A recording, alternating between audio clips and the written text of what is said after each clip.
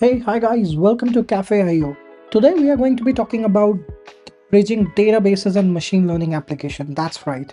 We are going to be talking about a framework called PostgresML, and it's designed to build AI applications within the scope of a database which is PostgresML. It's completely free. You can check out the Git repo called PostgresML.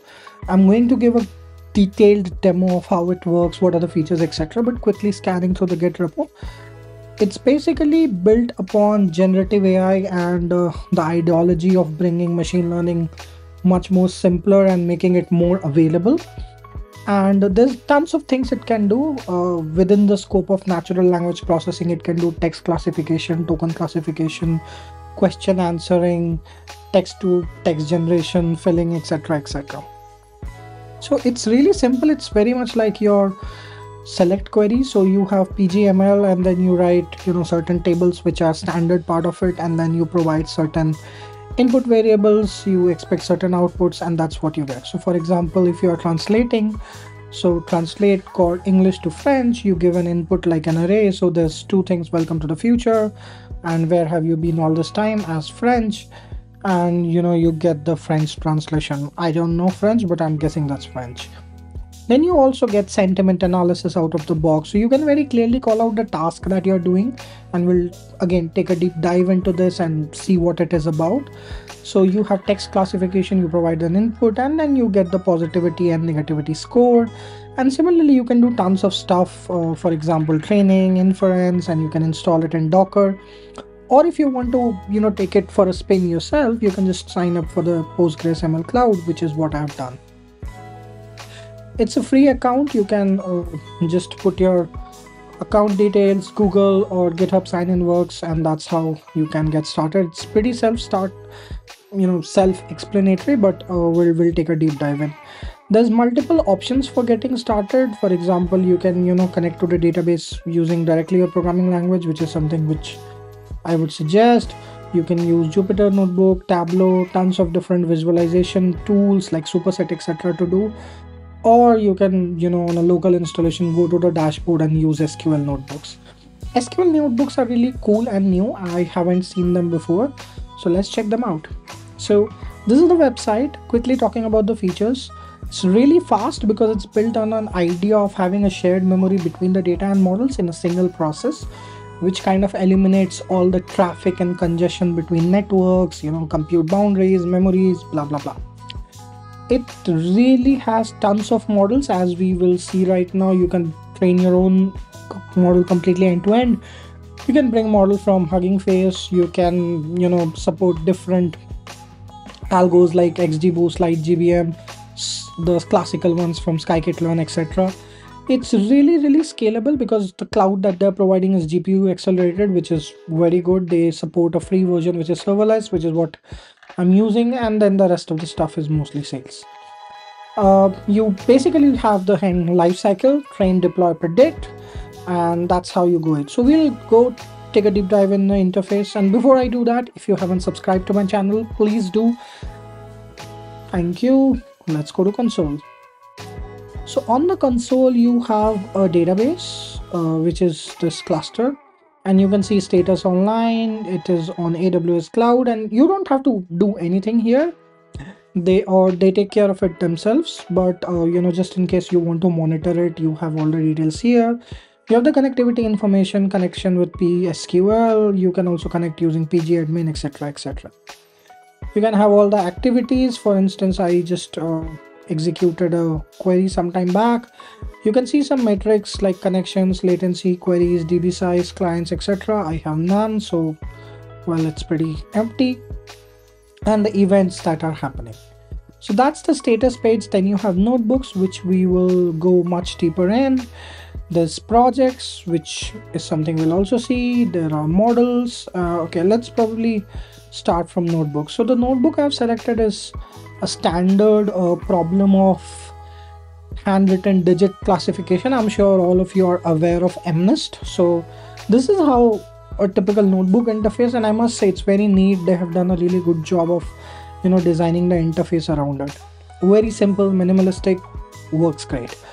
So what you have is, a data set which is like select star from pgml.load dataset digits. So they have a pre-configured data set. You can just use your shift enter to run it and it will run. Or let me just do run all, clear all outputs and just run all. All right. And then you can do standard stuff like you would do in a select query. So you select the target, you convert the array to JSON and pass the image from the database, and you just limit it to 10. So it's pretty standard SQL. So you can see this is an image, so you can't really visually see the image, but you have the information here. But if you're working with something like a text or something, you would be able to see, and we'll probably try to see another example. The images are 8 by 8, everyone knows that. So you have, now what we do is we train a model. So the goal is to build a classification model, and the Y column and the relationships are described here. So you say the project name is handwritten digits. In this case, it can be anything. Project is really something which you're creating a wrapper kind of a stuff, which is visible here, and it's more suited for doing visualizations and stuff. We'll take a look at it shortly, sorry. Then the task you specify, which is classification, regression, and then the rest of the parameter. And you very clearly see this, which is run. Once you do this, you will be able to see an artifact in model, which should come up. So you have a model here, and what it has done is it has executed multitude of models here. You can see the reference scores.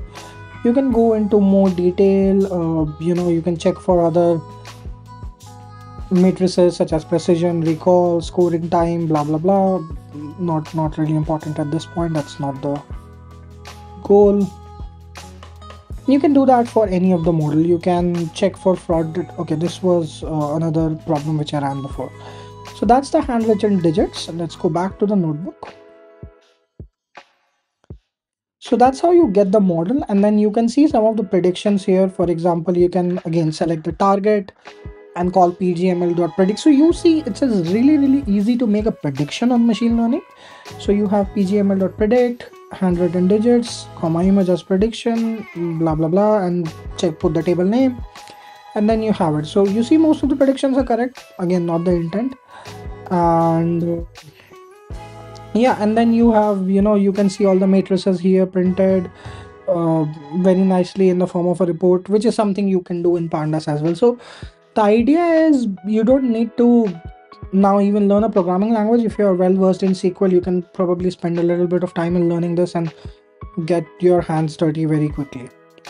And once you have the projects are trained, so what happens is these reports are just printed. You can have multiple reports printed, and this is not great for visualization, but the same stuff that we see in models before is basically tried to be printed here. But again, it's just simple select statements, what are the different models that we have run, etc that we want to see. And last, again trying to predict the matrices, which is much better suited if you check out in the project or model.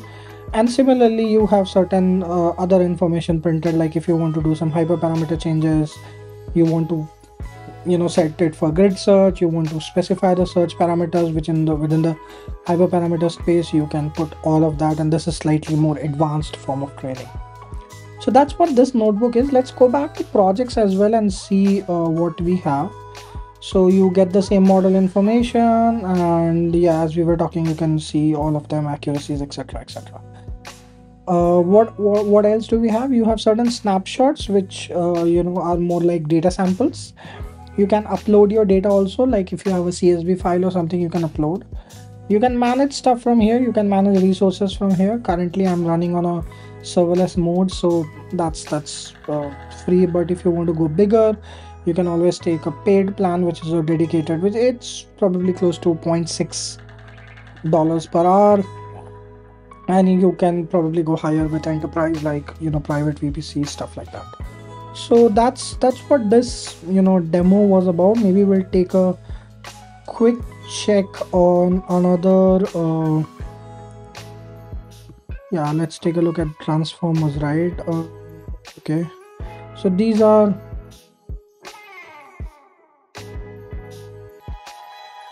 Not recommended to be run because I'm running on free tier. Again, let's see if I get the same warning.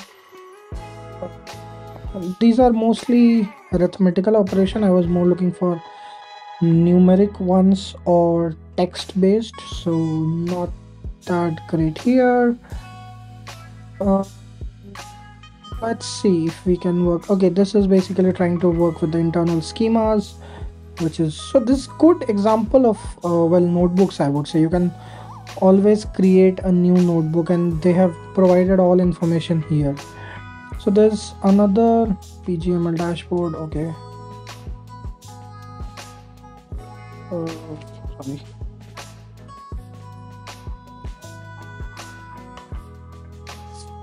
Yeah, so let's see what you get here.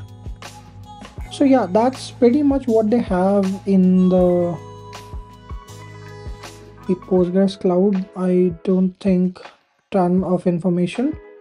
And yeah, that's pretty much it. So thanks for watching. If you haven't subscribed, again requesting you to subscribe, leave in a comment. This seems to be a pretty interesting piece of text, so do check it out yourself. Bye bye.